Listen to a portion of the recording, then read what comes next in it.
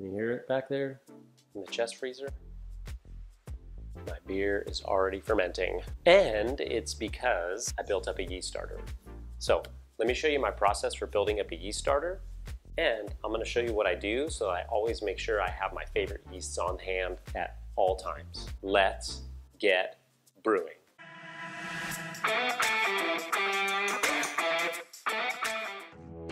It gets really hot here in the Central Valley in the summertime. So getting yeast shipped here is not only not good for liquid yeast, but super expensive because I need an insulated shipper and 4 ice packs to go with it.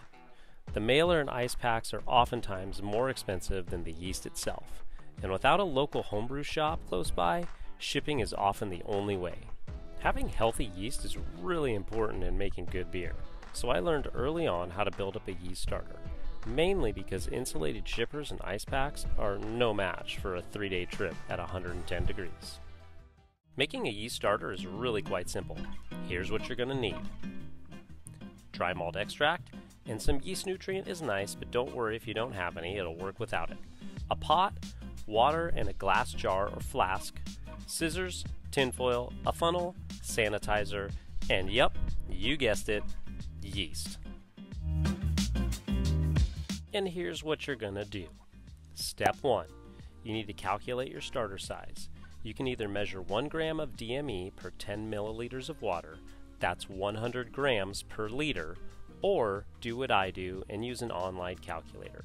The Brewfather app has a great one that's really easy to use. Let me know in the comments if you've got another calculator you're using. Step 2. Start heating up your water and stir in your DME. You're basically making a tiny batch of beer. Step number 3. Boil it for 10 to 15 minutes and add your yeast nutrient at the start if you have it.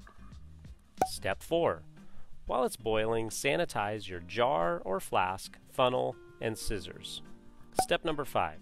You're going to want to cool your wort to around 70 degrees or room temperature. If you have a heat-resistant flask, you can pour your wort straight into that and then cool it down in there. If you don't, you can put your pot inside of a fridge or an ice bath and cool it down in there and then transfer it into your jar or flask.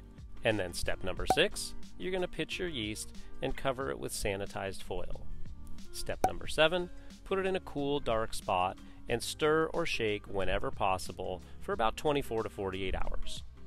Now a stir plate is really handy, but it's totally not necessary. When I first started making yeast starters, I just used my 1-gallon jar, covered it with foil, and every time I walked by it, I gave it a little shake, and they turned out just fine. You'll start to see signs of active fermentation in your starter like little bubbles and a small krausen. Just make sure you mix it real well before adding it to your wort.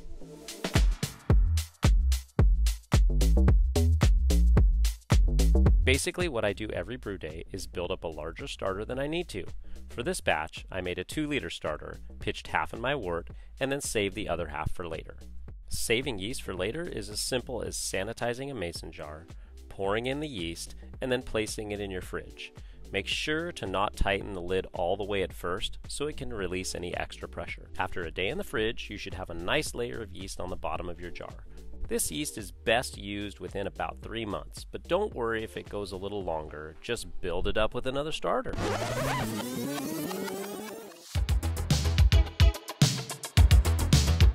Alright, so that's it. That's my process for making a yeast starter. I feel like I need a beer. Can you hear my kids upstairs? They're like jumping. It sounds like they're gonna come through the freaking ceiling. Anyway, I kind of feel like I'm sitting here rambling. I hear my kids screaming inside. I'm gonna go.